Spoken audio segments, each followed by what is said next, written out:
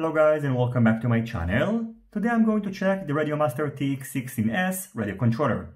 In this video I'm going to go over its features and specs and point out the differences between this new highly anticipated radio controller and the latest version of the Jumper T16 radio controller, which I've been using for the last year or so.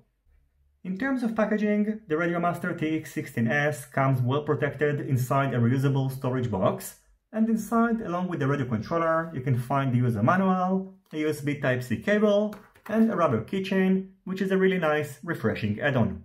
When getting the TX16S, you can choose between a couple of versions. The cheaper version comes with potentiometer gimbals and is available only in mode 2, which of course you can change by yourself to mode 1, and the more expensive version, which is the one I have, features whole sensor gimbals, a touchscreen which is not yet supported by the current OpenTX firmware, and is available both in mode 2 and mode 1. In addition, for an extra cost, this version is also available as a bundle with the TBS Crossfire Micro TX. In terms of features and specs, on the center of the TX16S you can find a 4.3-inch LCD screen with a resolution of 480 by 272. It supports 16 channels, so on its top side you can find two 3-position switches, a single 2-position switch, and a momentary switch. On the top of its front side you can find 4 3-position switches. On the center you can find 2 potentiometers and next to them a 6-position switch, and on each side you can find a slider. On the center around the TX16S logo you can find a speaker grill. Over here you can find the power button. Next to it you can find a lanyard loop. And next to the gimbals you can find trim buttons for channels 1 to 6. In addition, on the top side, covered by a rubber cover, you can find a USB Type-C port, which is used for connecting the TX16S to a computer in order to use it for flight simulators.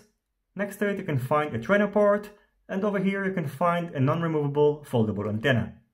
On the bottom side, protected by a rubber cover as well, you can find another USB Type-C port, which is used for internally charging the batteries of the TX16S.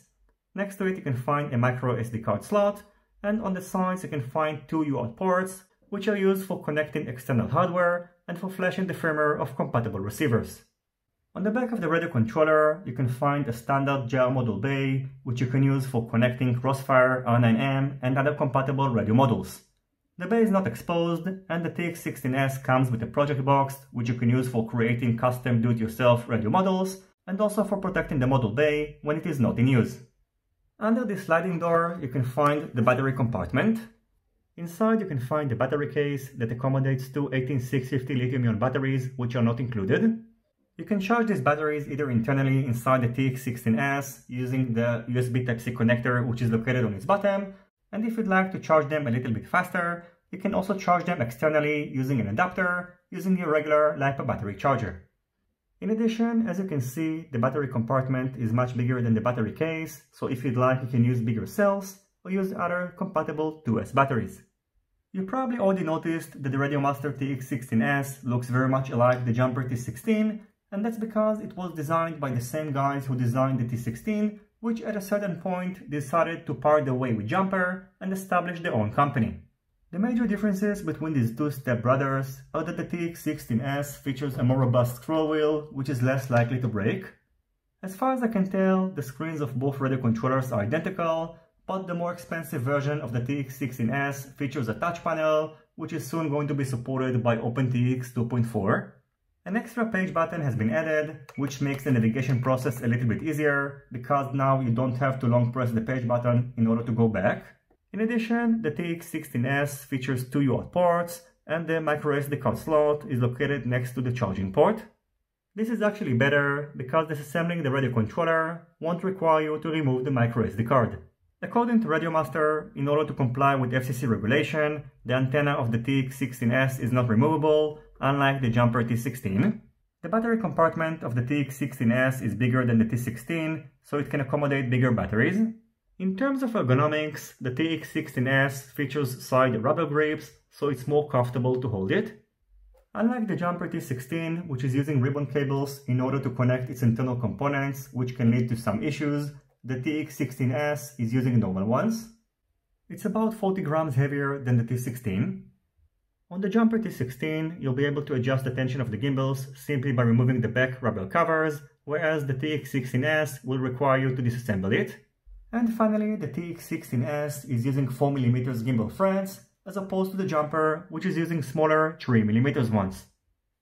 Before disassembling the TX16S, first I recommend to place it upside down inside its case in order to protect its gimbals. Then disconnect the battery, remove these 4 Phillips screws, remove the side rubber covers, and finally remove these 2 2.5mm hex screws from the top side of the radio controller. Then carefully remove its back cover, and the internal components of the TX16S will be revealed. Now you can adjust the tension of the springs of the gimbals by tightening or loosening these 1.5mm hex screws, and you can adjust the friction and the tension of the throttle axis by tightening or loosening these 2 Phillips screws. In addition, if you would like to convert your Mode 2 radio controller to Mode 1, you will need to move this metal part along with the spring to this position, and move this metal part along with the screws to the other side. As I mentioned before, all the internal components are connected using normal connectors, so changing a broken switch, for example, should be pretty easy, and also upgrading the gimbals to Hall sensor ones and replacing the screen with the one with the touchscreen in case you've got the cheaper version. Now, by the way, the foldable handle of the Jumper T16 is fully compatible with the TX16S, so if you'd like to obtain a slimmer profile, you can purchase it separately for a pretty good price, since now the Jumper T16 is being discontinued. And another way to obtain a slimmer profile without purchasing the foldable handle is to simply reverse the original handle and mount it in this position. So overall, as far as I can tell, RadioMaster did an excellent job with the TX16S, and it's pretty remarkable that they can sell this high-quality radio controller for a price of $130. As for the cheaper version, currently it goes for $20 less, and unless your budget is very tight, I don't recommend getting it, because in case in the future you would like to upgrade either the gimbals or the screen, it is going to cost you more than that. Now, after replacing the stick ends with ones which are more friendly for pinchers and mounting the TBS Crossfire Lite module, I'm going to start using the TX16S, and hopefully soon I'm going to provide you with a more thorough feedback and help you to decide whether you want to get it or maybe go for the Jumper T18, which I'm going to review soon. As always, I thank you for watching my video. I hope you enjoyed it and you find it useful. If you have any questions, feel free to ask them in the comments section down below. Don't forget to leave a thumbs up if you like this video, and consider subscribing to my channel and hitting the notifications bell if you're not already subscribed. See you on my next videos, and goodbye.